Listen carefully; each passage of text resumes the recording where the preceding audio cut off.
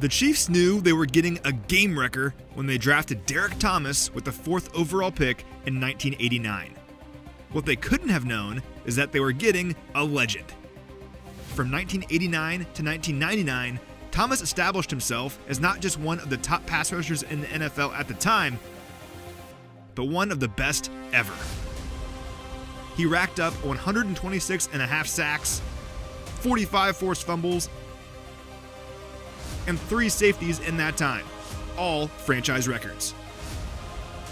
Thomas recorded 3 or more sacks in a single game 10 times in his career, including 2 instances with 6 or more. He earned 9 trips to the Pro Bowl, 6 All-Pro nods, and was inducted into the Pro Football Hall of Fame in 2009. DT left us far too soon, but his legend lives on to this very day.